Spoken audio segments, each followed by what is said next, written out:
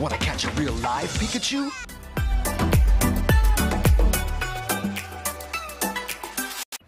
Aunt Pikachu, I choose you!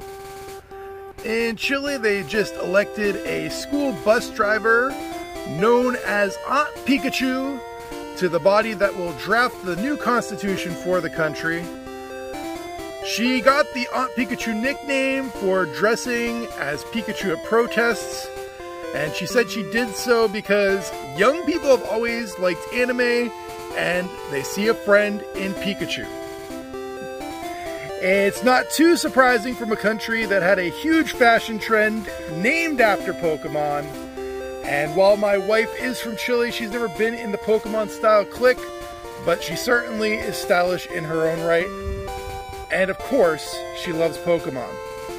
Regardless of your politics, I'm sure that you're happy that they did not elect Mr. Mime. But whether the Pokemon you choose is left-leaning or not, make sure to find the yay in every day.